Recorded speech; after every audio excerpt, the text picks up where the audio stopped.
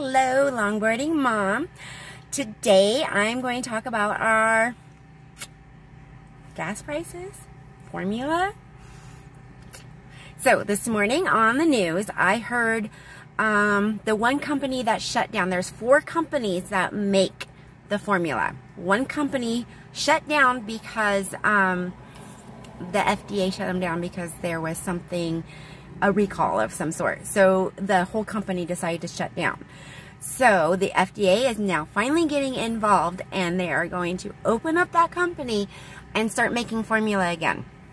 But it's going to take up to 4 weeks to get our supply back up again. So those of you that are out there buying that formula and don't have any kids or grandkids or nieces or nephews, and you're selling it for more than what you should be ashamed of yourselves. I can't believe you're doing that. Now, those of you that are buying it for your family members and sending it to them because they absolutely need it, I appreciate that. Thank you. I did that for my niece. I have 2 babies in my family that are going to be 5 months old this month. And one is my grandbaby and the other one is my niece. And my niece needs formula. My daughter, luckily, she has been able to breastfeed, and she has producing more milk, so I'm hoping my stepsister will take some of her breast milk if she can't find formula. I'm hoping she will do that. I can't believe those people out there are doing that to our poor mommies and kids and stuff. I'm ashamed of you. I can't believe that's happening. Now, on to gas prices. We are above at one station, $5.09 now. $4.95 at another station, and I think the least I saw was like $4.69.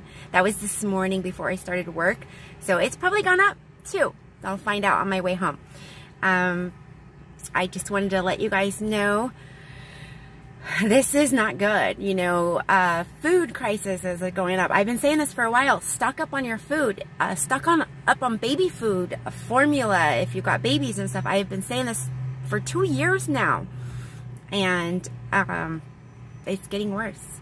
So if you haven't started, start. And those of you, again, like I said, if you don't have babies and you don't have babies in your family, don't buy that formula.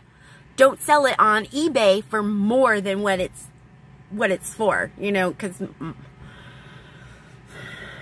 I'm so mad. I'm so mad at you guys. Those of you that are doing it for your family and stuff, thank you. You know, they appreciate that. Keep doing it. Okay, rant over. Bye, guys. Thanks for watching.